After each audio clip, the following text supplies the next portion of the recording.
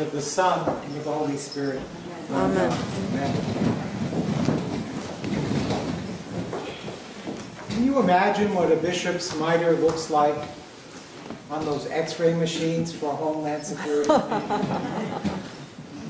Can you imagine what someone who doesn't understand what Christ has done for us, who hasn't heard this morning's gospel reading, what they would see or think if they were to drop into our church this morning and see people dressed up the way that Father Nick and I dress up and worship the way that all together we worship. Imagine what someone who's not inside the church would think of this feast today as we venerate the cross and lift it up as a sign of victory, this instrument of torture and of death.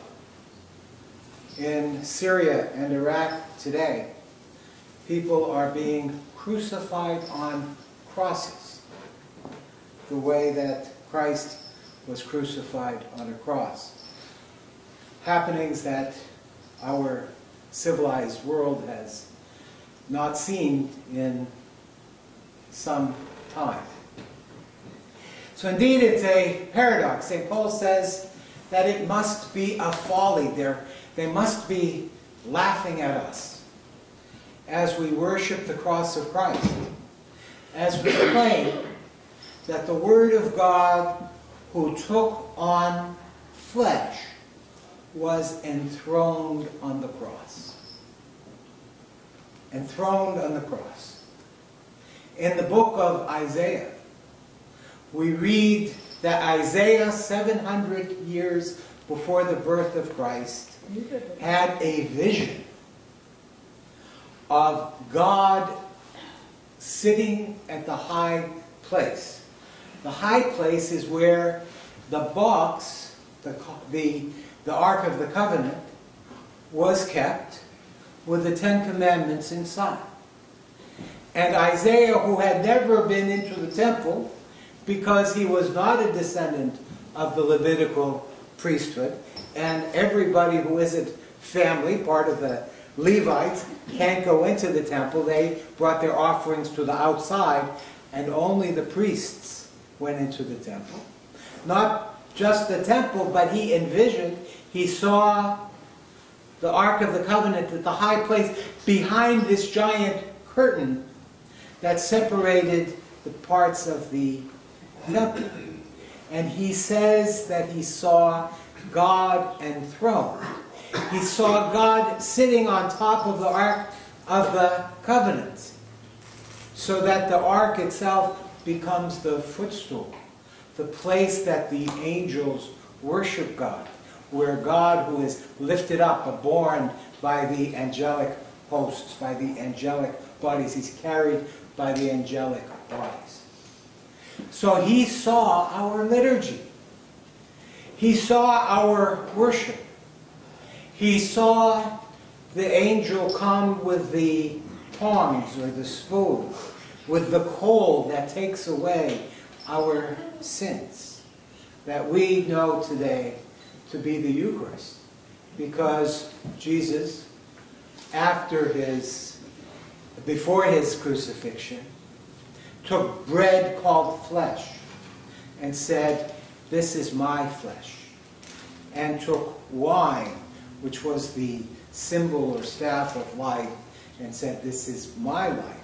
And unless you participate in my life, unless you participate in me, then you're not part of me." It's all about being one with God, participating in his life, sharing his life. So why did Christ need to be enthroned on the cross? Because he's the king not just of this world, but also of the angels, also of the spirits, of the universe, of everything in the air. So he had to be lifted up into the air to show that on his throne which is the cross, the instrument of death, he shows his victory over death, that he accomplishes our salvation. He participates as a human being in our death. He knows what it feels like. He knows what it is to die, for our flesh to die. Crucified on the cross, his lungs filled up with blood and with water, as our lungs fill up with blood and water, as we are unable to pump our blood. When the heart muscle becomes weakened, the sac around the heart builds up fluids, you see?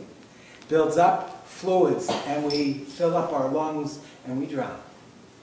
And that's how people died on the cross. They drowned.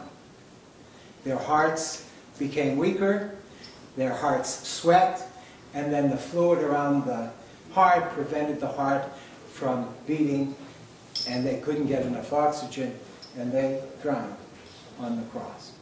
So all of these things God accomplished for us, so that we can share his life, so that we can be one with him. And so it is totally reasonable for us to come away from our busy days and our busy weeks and our much-earned rest time on the Lord's Day to gather and be fed by him. Be fed by the sermon, be fed by the Traparta, be fed by the Word of God, who feeds us first intellectually and then nourishes our body with himself, with real life, so that we can go back into the world and share the good news of the resurrection. Father Nick and Effie have been sharing the good news of the resurrected Christ for many years. And several times they've retired. One of the priests, Father Elias Bitar, said to me, "What does it mean when a priest retires?" I said, "It means you work the rest of your life for free." That's what it means when a priest retires. Because a priest doesn't stop loving, he doesn't stop serving, he doesn't stop caring. And so Father Nick keeps coming out of retirement to do exciting things, to share Christ's life with people who are alive in Christ. I was invited, I hope it's not a secret, but I was invited to come in a few weeks to celebrate liturgy with you as you have a special dinner for Father Nick and Effie. And I have to be in Dallas. I have 6 parishes to visit in 4 days in the Dallas, Houston area. And it was just too many things to try to move and reschedule. So I came today to say thank you to Effie and to Father Nick for saying yes to God, like Mary said yes to God. As she stood and watched Christ crucified, so has Father Nick seen people suffering and crucified, sometimes in the flesh and sometimes by stupidity, just not knowing or understanding what's real and important. I heard this week of a woman entering into a second marriage, and she sent her kids to baseball practice instead of coming to her wedding, because the coach said that if you miss practice, you can't play the next day. So she chose to have her kids at baseball practice over coming to her wedding. I don't know. It seems to me that priests hear and see and get frustrated when people make what seem to us to be very strange choices.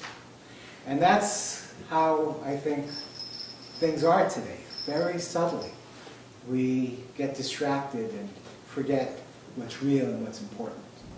What's real and what's important is that we share God's love, and that we share that love with each other, and that we support each other and share the ministry and life of Christ. Father Nick and Effie have done that in lots of communities, and now they're doing that here, but they're moving to a place, they've moved to a place where it's a little bit too far to drive back here every week, and so this community will be served by another priest.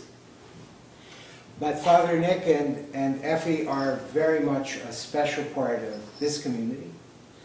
It's not a secret to you that other priests were not nearly as helpful or successful in their ministries in this place for a variety of reasons. And so our church owes Father Nick and Effie very much.